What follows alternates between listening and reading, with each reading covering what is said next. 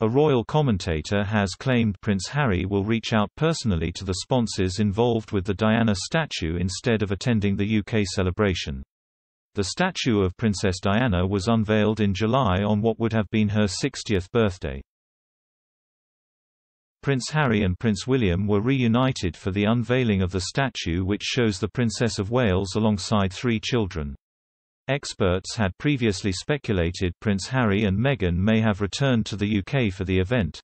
However, a spokesperson for the couple has confirmed they will not be attending. Speaking on the Royally Us podcast, royal commentator Christina Garibaldi said, "A source did confirm to us that they are not attending, but Harry is going to be reaching out to the donors specifically.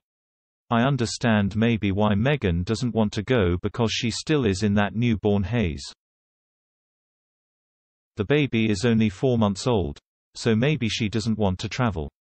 But I can't really understand why Harry wouldn't jump on a plane and go over there."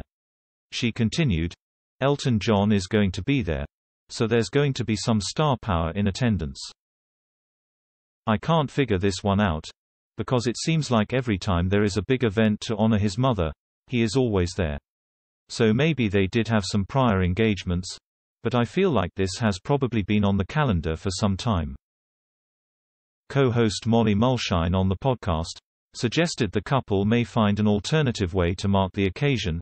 She said, "If I was going to make a little bit of a conspiracy theory prediction, I would say that there might be something that goes on their side of the Atlantic around the same time, alluding to Diana also. Because they're going to want to show their appreciation in a public way, not just in a private way, so I think maybe we can at least expect him to give the donors a shout-out in some other way."